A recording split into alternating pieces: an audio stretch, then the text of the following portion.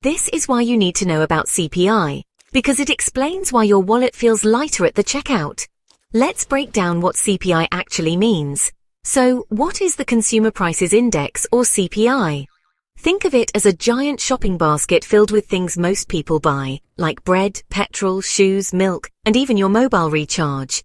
Every month, experts check how much this imaginary basket costs. But not everything in the basket is equal. Items like petrol or rent get more weight because we spend more on them, while things like toothpaste count for less. Now here's how it works. If our basket cost £1,000 last year, but this year it costs £1,080, that means prices went up by £80. To find the inflation rate, we do a quick calculation. £80 divided by £1,000 times 100. That's 8% inflation.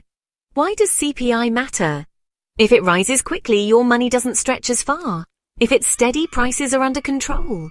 Governments and banks watch CPI closely to decide things like interest rates, wage increases, and pensions. So remember, CPI is your snapshot of how much everyday life costs, and it helps track whether money is losing or keeping its value. Stay tuned to The Fellow Investor for more easy economics.